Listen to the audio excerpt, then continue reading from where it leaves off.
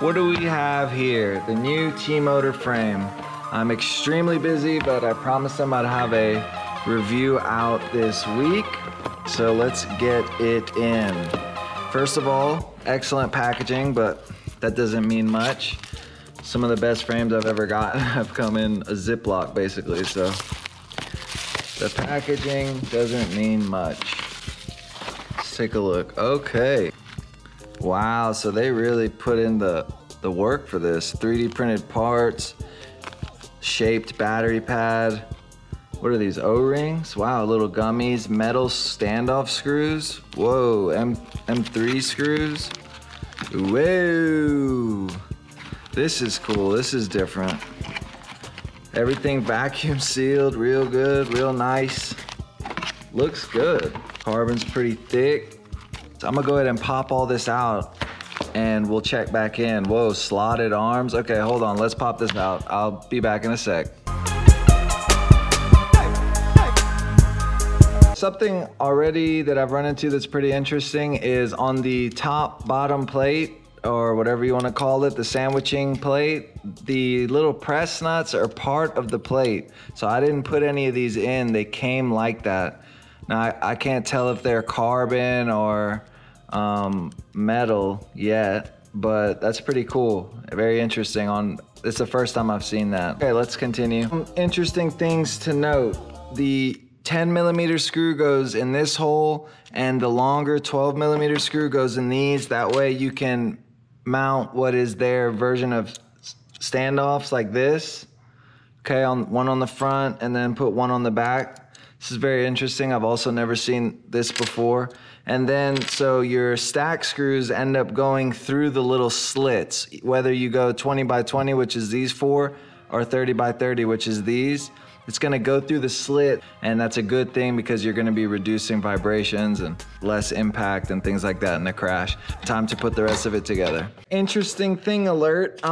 So this is also interesting. The top plate is in 3 sections, which is, well, you'll see why in a second. So the middle section fits in like a puzzle piece here and reinforces the standoffs. But since the thing is, the bolt goes through the middle, it is recessed, which is interesting. Whoops, we're going in crooked. So it sits completely flat. That way it doesn't touch your battery, but although, yeah, it's like this so that you could put your battery pad over it and then you'll be above these anyway. So that is interesting. This is basically gonna go here, voila, after I put the standoffs back there.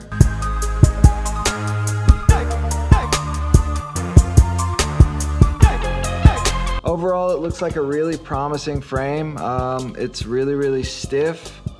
And I guess that's what you get when you kind of use these bridge style standoffs that they've got.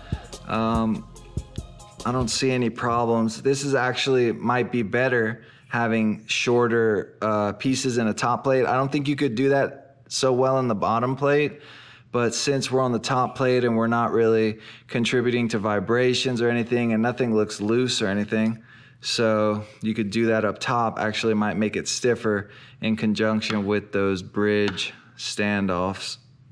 Very nice, 20x20 and 30x30 mounting in the front and the back, including 16x16 it looks like.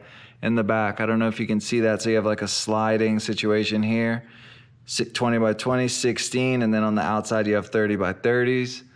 Looks great.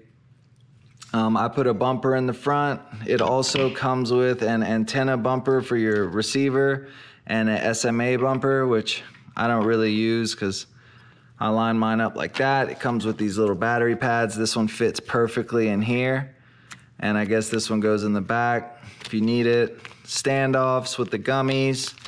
Yeah, it comes with these little 3D printed camera mounts, so they've thought of everything really.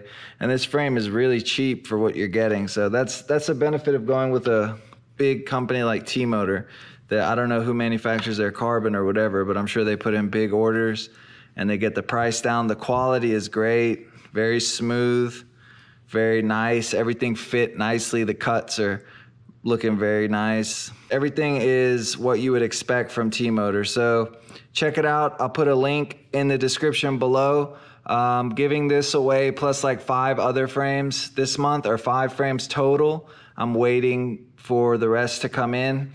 GEP-RC Mark IV and things like that. There's gonna be other giveaways too this month on Patreon. It's gonna be a big month, so check it out.